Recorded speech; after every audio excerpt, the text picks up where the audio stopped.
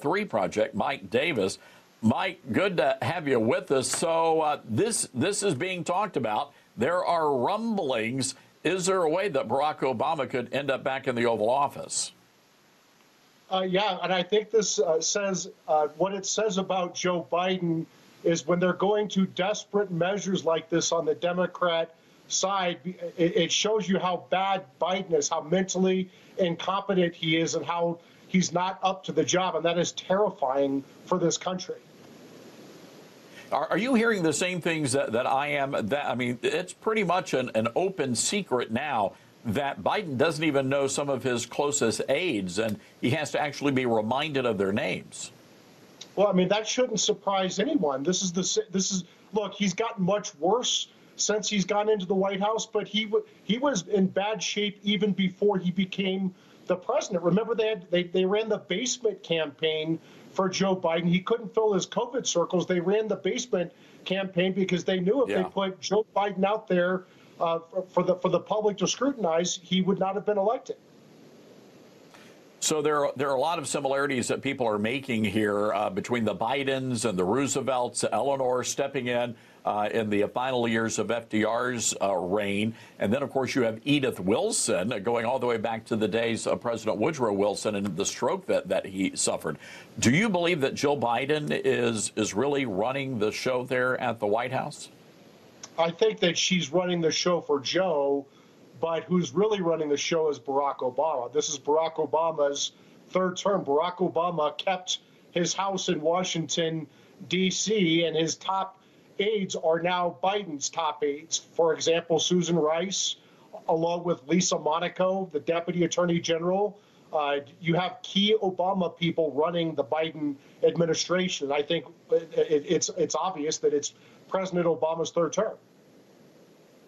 So how does this all play out here, and what should we be looking forward to? Because, again, the time limit, there's not a lot of time here. How do you see all of this playing out, possibly? I think the Democrats are stuck with Joe Biden legally, politically, and financially. Legally, we're getting past the deadlines to put someone else on the ballot. Financially, he has like $200 million that he can't just hand over to anyone other than Kamala Harris. And then politically, what's he going to do? He's going to skip over the first black and first female vice president and put in someone else. That's just not going to fly. I think they're stuck with Joe Biden, and they probably figure that if it's Joe Biden versus Trump or Kamala Harris versus Trump, at least Joe Biden has a fighting chance and Kamala Harris does not. Do you see that it might be feasible that Barack Obama could end up on that ticket in some capacity? Man, I think that would very much go against the intent of the constitutional amendment to limit the president to 2 terms and 10 years total if the vice president becomes president. So that it shows desperation on the Democrats' part if they have to go to such a desperate measure to try to salvage this election.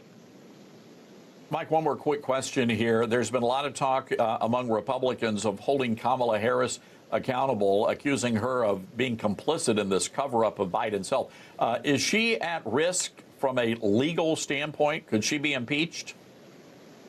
She can certainly be impeached, but from a Republican political perspective, I think we want to keep Kamala Harris on that ticket to remind people every day that Joe Biden is not up to the job. There's no chance in hell he would be able to finish his second term if he's reelected. And then if that happens, we have President Kamala Harris.